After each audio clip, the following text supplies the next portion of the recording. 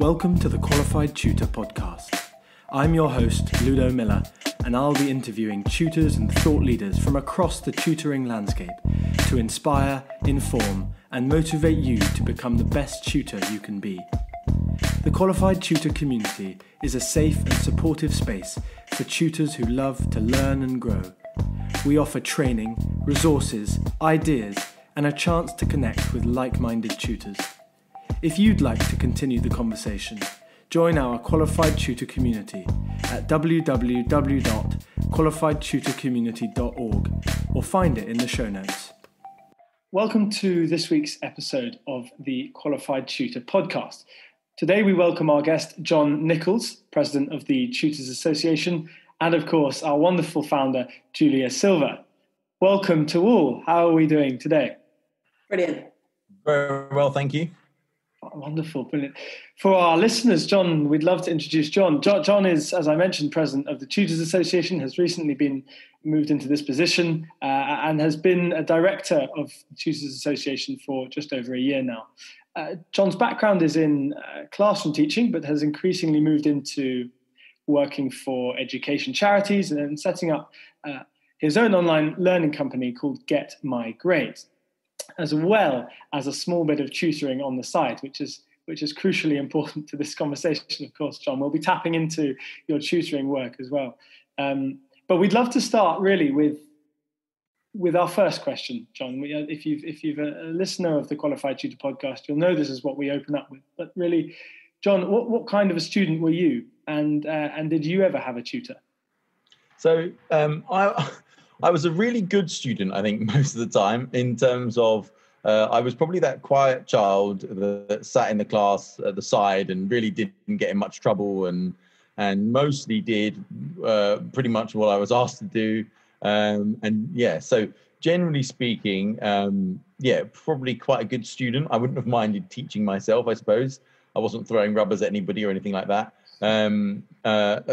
I must admit there were times when I did try and do the minimum amount of work possible and did almost all of my homework in the morning at school after I'd arrived, between like arriving and morning registration, to avoid having to do any homework at home for most of my school career. But nonetheless, I think it obviously worked. I came out with a fairly good bunch of grades and A levels and all the rest of it. So it didn't go badly wrong at all, I wouldn't say. So you can sympathise perhaps with teachers and tutors then when their students are being disruptive, because you found that could have been you yourself at one point. Well, I always sympathise with teachers and tutors that have more difficult students, and I mean I wasn't a difficult student at all, but and I think that gives me a different experience, sort of the motivations for some students who do crave attention in the classroom and are willing to do necessarily whatever it takes to get that attention. But I mean, I've seen all sorts of different students as well. So I think whilst my own school career, I was generally quite a good one and sitting in the side and not really involved in any mishaps.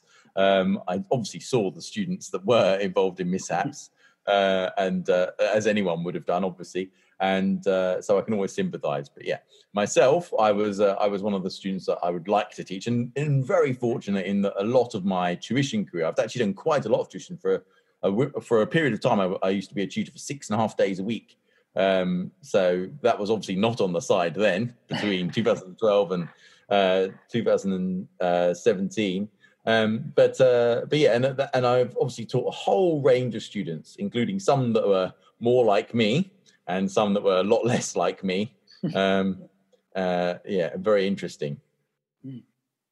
We want to tap into, John, the wider role of tutors. So you've mentioned that you yourself were a tutor and that you had a kind of a wide range of ability amongst your students, and that's something that tutors have to contend with the whole time, is adapting their session structure and adapting their delivery for the student that they have.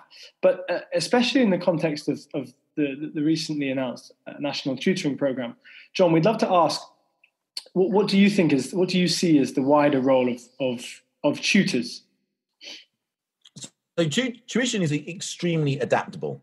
And it's extremely flexible and responsive to students and learners. And therefore, it often becomes much more efficient. You don't ever in a good tuition environment, especially for one-to-one, but it also applies more in a small group setting than classroom teaching. In a one-to-one tuition setting, you're always responding to the needs and the ability level and the level of knowledge of the student, right? So in that sense, tuition is extremely efficient in terms of time, because the student is always, especially if the tutor is particularly good or experienced, the tutor is always adapting their tuition to what the student understands, asking questions, relevant questions, adapting and pitching things. If the student maybe has got a misconception, they can nip it in the bud there and then. If the student has perhaps given a very interesting answer, I've had students in the past who give very intriguing answers, can explore that in more detail before bringing it back to the course. That level of flexibility is just not possible in a classroom environment. And I've been in both. And I can say that there's absolutely a significant element of flexibility there, which is just not possible in a classroom environment compared to a tuition environment. So I think the real value there is the flexibility. John, I think you nailed it with talking about flexibility and responsiveness. And, great. Just before we started recording, I mentioned to you, I started giving you a sense of what our course looks like. And workshop 3 in our qualification for tutors is the learning loop. And we talk about a loop because we want to teach tutors to be responsive. So the loop starts with assessment. Of course. Planning, teaching, and reassessment.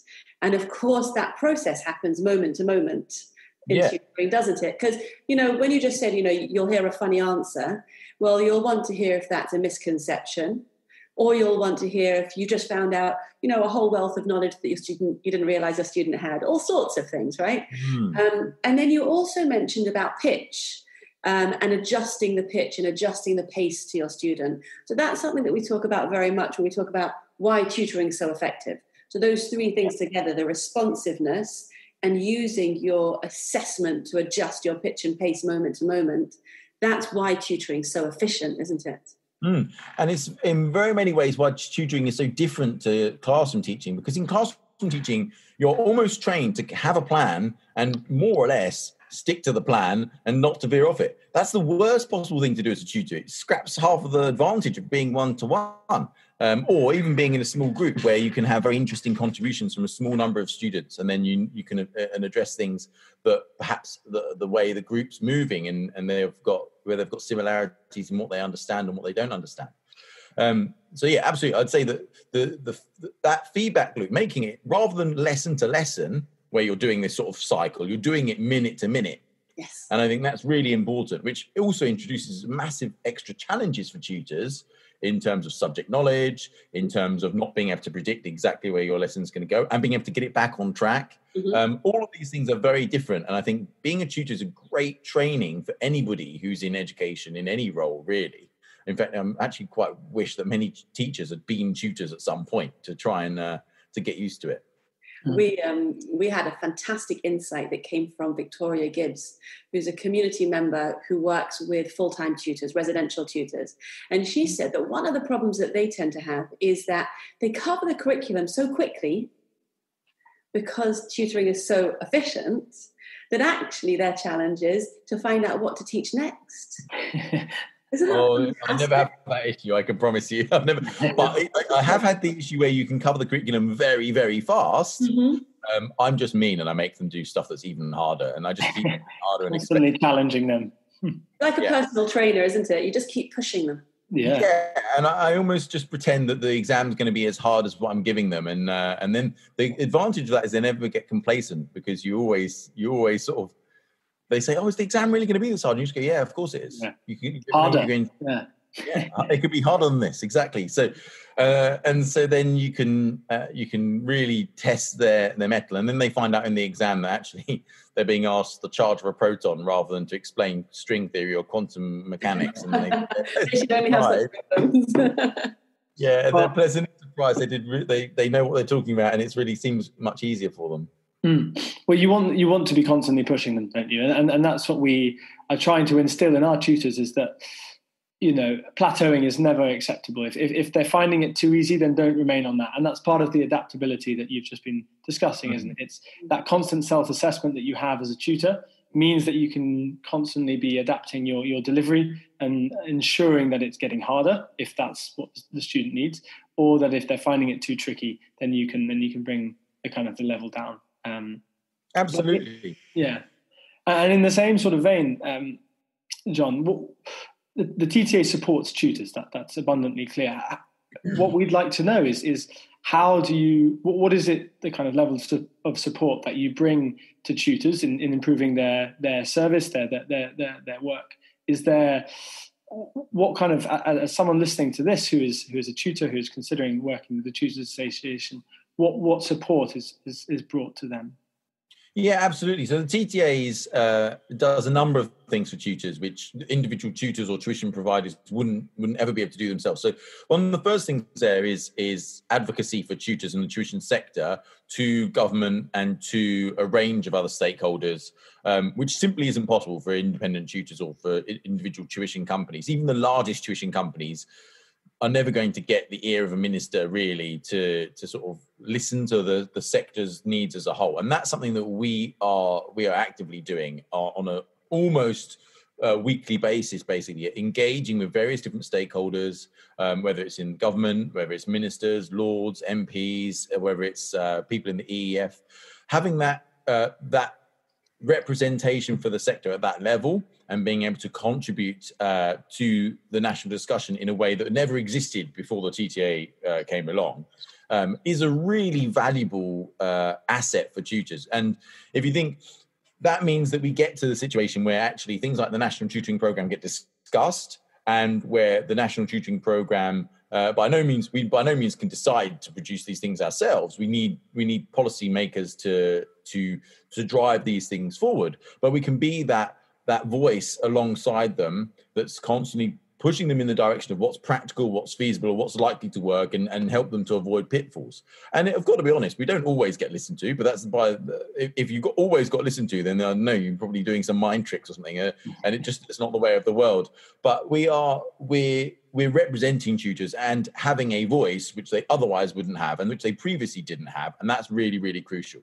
That's one really important element, being an advocate and a representative for the tuition sector in a non-commercial sense that government and policymakers are willing to listen to and respond to. Obviously, then that goes the other way. We can take information from policymakers or from the wider tuition sector, from journalists and the media. We can take information, we can convey that back down to members as well. So it's a two-way channel. We regularly provide updates to members in terms of what's going on in our best understanding of where policy is moving.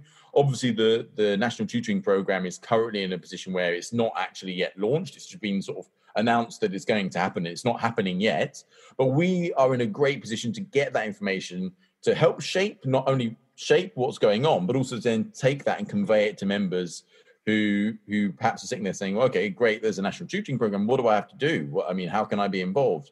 And that's something where we can really provide that sort of insight to members, and it helps them to understand what is going on with a policy like this, or even with similar policies, even in normal times when there's no National Tutoring Programme, being able to explain to them, look, here's what's going on for policymakers, and be able to let them understand sort of this is what's going on, and what the thought process is going on behind that. So yeah, really, the two-way channel between the policymakers and the tuition sector is really, really crucial. Okay. Something else that's really important, obviously, is the range of benefits we offer. So there's a whole range of benefits and discounts and advice that we offer for tutors. That can be for tutors that are starting up, for corporates, for any of a range of tutors, really. And it's really important that obviously tutors have access to a support channel, which they wouldn't otherwise have. Because tuition can be a fairly lonely profession, and it's important for us to be able to sort of support tutors and for them to facilitate that support, in addition to all the other sort of organisations which work to do that. And we don't see ourselves as replacing any organisations or trying to do everything, because we clearly don't and we can't. But it's helping to facilitate those connections between different organisations, different corporates, independent tutors, affiliate members, and being able to help ensure that tutors can access the support they need. So that's really, really crucial. Yeah. Well, It's 101 different things that you do there, isn't it? It's brilliant to see that level of support. I think really we want to drill down a little bit more into the NTP. We know that there isn't a whole load of information, and there's still a little bit of clarification that needs to be given about the exact details. But really, John, you seem to be kind of one of the best placed people to talk about the National Tutoring Programme, and obviously for listeners of ours who are interested in being involved in it, it would be good to have a little bit more clarity on that. So really, we want to ask, how can individual tutors be involved in the National Tutoring Programme? Whisper this, I'm also sort of interested myself as a tutor in how I can get involved. So I may take this advice sort of right down now, but how can an individual tutor be involved? Yeah, absolutely. It's a really, really good question. And the important thing to say is that the National Tutoring Programme is still at a fairly early stage. But despite being announced a couple of weeks ago, government doesn't really understand the tuition sector, hasn't done in the past, and they're really scrabbling around to try and put something together that's cohesive and is going to work. We're very supportive of their efforts to do this. We think it's going to be a great idea. It's got a lot of potential to really deliver a big impact for a lot of students across the country, but it's still taking some hammering together. It's still in production, as it were. So there's a lot of things here there's a lot of details which haven't been finalised. So I won't be able to tell you exactly how tuition providers are going to get approved, exactly what the process is. That sort of stuff is still being put together. But certainly what we're pushing to ensure is that the process is fair, is objective, and ensures that tutors and tuition providers that comply with the high quality standards that we maintain for all TTA members, and I'm sure that all reputable tutors want to follow anyway, that they are enforced, and that actually we can prevent Joe Blogg's Tutoring Co. set up tomorrow from actually just randomly then joining a big government program like this. It should be for professional tuition providers that can demonstrate they can have an impact and that have got the infrastructure in place, whether it's from an individual tutor level, that they simply have resources, they know what they're doing, they've been appropriately trained, they get appropriate updates in terms of in their practice, all the way up to the corporates and the infrastructure they put in place to support this as well. One thing that's really important to bear in mind is that with something like the National Tutoring Programme, government never, ever likes dealing with huge numbers of commercially minded people. So it's really important to bear in mind that individual tutors may be required to associate themselves with tuition providers, large entities, so whether it's traditional agencies or other tuition providers of different types, they may well be required to do that. But we're pressing for them to make sure that there is a clear and transparent process for individual tutors to be able to access the National Tutoring Programme, because individual tutors are very often the best qualified, the most experienced tutors out there. And it's a crucial part of the programme is to involve them as much as possible. And without the TTA, that simply wouldn't happen, because they have no idea how to do it, and they would rather avoid doing it if they could, because government doesn't like dealing with huge numbers of people in the sector, which is very fragmented and disparate. So really, that's a key area in which the TTA is advocating for tutors, and even if it becomes the case that individual tutors have to work through some kind of provider, the fact that we're trying to work on a framework and a means of getting them involved is already for many tutors going to be a valuable offering that we're making available to them, that there's that advocacy for them. So I think one of the things I'd then say is make sure you're up to date on all of your paperwork, and you've got everything in place that you normally would have anyway. Make sure that's all ready. Make sure that if you've got tuition providers you work with, that you're speaking to them. Are they applying to work with the National Tutoring Programme? Do they understand what it is? Are they members of TTA? Because if they're not, they'll miss out on all the updates that we provide. And then make sure that you understand some channels through which you might be able to access the NTP programme. Keep an eye on the EEF's website, and obviously make sure you're keeping an eye on receiving all the TTA newsletters and updates, because we will be sending out updates to members, which will cover both for corporates and also for individual tutors, how to get involved, what you need to look out for, and what the criteria are going to be. So the picture is fairly complex and it's in flux at the moment as things are being built. But yeah, what I can say at the moment is we're there for the tuition sector, trying to advocate as best we can to produce a program which is going to be viable and assist tutors to help make sure they can have the impact on students that we really want to see. It's a really exciting time to be in tutoring, isn't it? Yeah, absolutely. I think it's a really interesting time to be in tutoring. There's never before been a program like this, as far as I'm aware, on this sort of scale. That also makes it particularly important that we get this right. And we're very, very keen to support government and various policyholders and organisations that are involved in delivering this to make sure that they avoid the pitfalls. They're delivering a program which is good value for money, and which really does help students to catch up across the country. And that's the potential that it has. Yeah. And we're absolutely behind them to make sure that works and that happens. Very exciting. Yeah.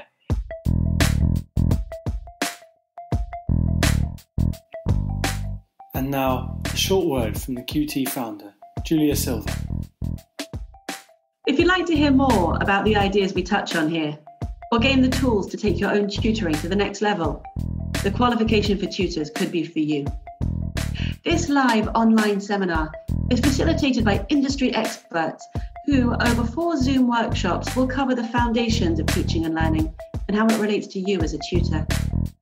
The workshops are full of rich discussions where you'll learn alongside other tutors and connect on a professional level. We will teach you how to be the kind of tutor every child remembers. Visit our community space at qualifiedtutorcommunity.org and sign up now for our transformative course. We'll see you there. Now, that leads us on brilliant into what I wanted to discuss next, really, which was that. So this program is soon to be launched, but is currently in the process of being arranged and set up. This country will need without wanting to sound too sort of militaristic, this country will need a body of tutors and tuition providers that are sufficiently prepared for how to tutor. I think the government specified that maths and English were going to be the areas that they would focus on, and that there are enough of them to cover the large group of disadvantaged students, but also students who are not necessarily classed as disadvantaged, but still need that kind of extra help.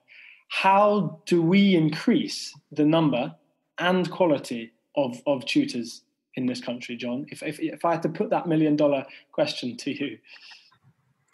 Yeah, I mean, there is already a large number of tutors, professional tutors in the country. I mean, there's been a real range of estimates. I think the ultimate answer is that nobody, including myself, actually really knows. We estimate that the Tutors Association represents approximately around 50,000 tutors and individuals within the tuition sector across the country. And that includes people that were doing part-time, working for agencies, or other corporates, and different levels of the sort of experience and qualifications. There's been estimates by people like the Sutton Trust that the tuition sector is up to 250,000 people across the country. But then it's not quite clear how people are defining a tutor. Is a tutor someone that's an undergraduate helping their I don't know, their cousin or their niece who's in sort of in school, and they're sort of helping them out on an ad hoc basis and maybe getting a tenner a time? I mean, that doesn't necessarily sound like professional tutoring, versus obviously the full-time professional tutors, especially like I was, and there are many people out there, and you'll know them as well.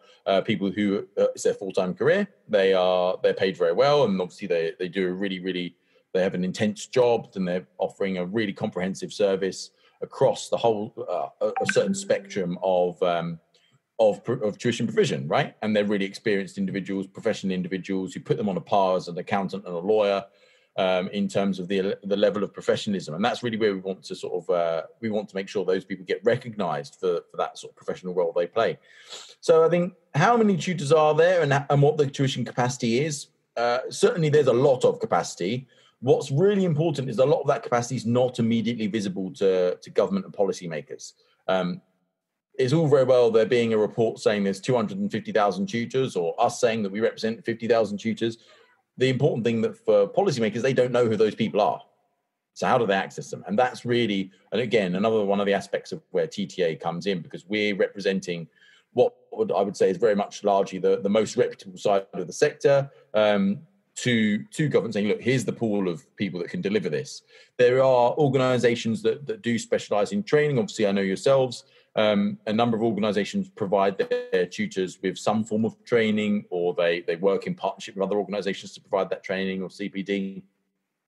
And that's certainly a way in which the number of tutors can be scaled up fairly quickly, especially at the lower experience end of the spectrum. I don't think people can conjure up tutors with 10 years experience very quickly. Clearly, it takes 10 years. But I think there is a prospect that some tuition providers can recruit more graduates, can recruit more people into the profession, and provide them appropriate training for them to be entry-level tutors, as it were, but with training and support to be able to deliver an effective service. And at least that'll be appropriate for a number of students. Yeah, I think you've touched on a few key elements that we wholeheartedly agree with. And I think the biggest one is professionalism. And we put professionalism front and centre in everything we do.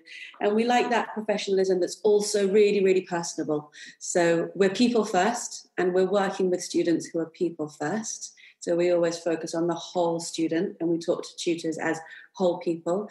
But when you teach tutors to go in as a professional and to be prepared and punctual and presentable, then you also give them the opportunity to represent tutoring at that high level, don't you? I think alongside those full-time tutors with 10 years experience that you mentioned, John, we also want to enable the newbies. We really do. We want to create a virtuous cycle where university graduates and undergraduates are able to pay forward their academic ability, because a tutor's a specific type of person, isn't it? And we really want to give, do you know what I mean? About, you know, exactly the kind of student that you just described that you were. We were all like that, and we're able to pay it forward. And that ability, you know, you mentioned earlier, I think before we started recording, that wouldn't it be lovely to let every teacher have a chance to tutor? Absolutely, yeah. Well, wouldn't it be lovely so much to train up a whole cohort of tutors who eventually ended up being teachers, and that it was sort of a track into teaching that was accessible and of this moment. Mm. Yeah, absolutely. I think, and you mentioned that the sort of teachers having experience tutoring is in many ways can be a lot harder than classroom teaching in some respects, and a lot easier in some others. But tutoring does require a real razor-sharp focus on the pedagogy. How do you explain a complex concept to someone? How do you teach them it, rather than the elements of teaching which are a bit mechanistic, like, how do you keep a class in check and active and usefully engaged, and what do you have to, and all the other sort of general policy bits of teaching, which are like the contextual knowledge around school policies and education policies and all that sort of stuff. Tutoring very much focuses in on that. How do you teach someone a potentially difficult thing that they don't know yet? How do you teach them that effectively? And that's really where I think that's what teachers perhaps have the most to learn from the tuition sector. And they really do have that to learn from the tuition sector, because I have to admit, I came out of teaching not necessarily very good at that compared to when I came out of it, coming through as a tutor. As a tutor, you really, really learn how to make sure that you can convey those sorts of complex ideas. And I think that's where really tutors have a lot more of that experience, because they're so close to sort of the teaching, in the teaching cycle. They're repeating that so many more times in an average lesson than a teacher is delivering one lesson over an hour. And I think that's really important for teachers to understand. It's a different sort of kettle of fish, and it has its own challenges. Fantastic. Absolutely fantastic. I'm minding of time, otherwise I keep going. Yeah, John, we'd love to pick your brains for much longer than this. We appreciate that there is time constraints, and we all have busy schedules. Perhaps your young son is about to run back in, but he's most welcome. But John, really, thank you so much for joining us. There's really a lot there for our listeners. There's a lot there for me. There's a lot there, hopefully, that you kind of learned about who we are, and we all learned a lot more about what the TTA is doing and how it is helping tutors. There's a wider conversation to have about COVID and the long-term effects of that and how to plan for that, but that's for another time. We'd love to invite you back. Yes. Yeah, I'm very happy to come back. No, very happy. Maybe in a couple of weeks, months or so, or whatever, then very happy to come back and we can have more discussion.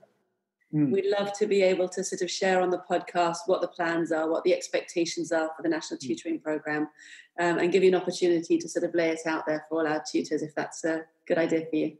Yeah, just send me an email with sort of like the kind of the question you want answered, and I'm very happy to do that, send something through.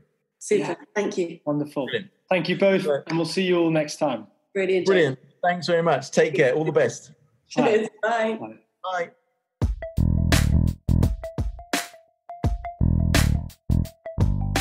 Thanks for listening to the Qualified Tutor podcast, where tutors share their expertise to support the tutoring community.